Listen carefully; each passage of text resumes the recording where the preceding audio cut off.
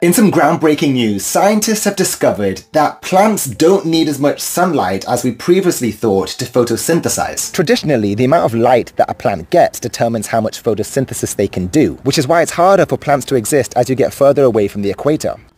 In some brand new research, scientists were looking at Arctic microalgae. Now these live deep in the water columns of the Arctic Ocean. And what they did is they deployed light sensors 50 meters below the waters. And their mission was to see how far do they have to go before there is not enough light available and plant life ceases to exist. And they found some incredible results. And what they found was photosynthesis occurred at 0.04 micromoles of photons. And this isn't too far away from computer simulations showing the lowest amount of light that we could have in any circumstance, which is 0.01 micromoles of photons. This is ridiculously low. To put that into perspective, on an average day with normal sunlight, you receive somewhere between 1500 and 2000 micromoles of photons. That's nearly 50,000 times more light than the microalgae need to survive.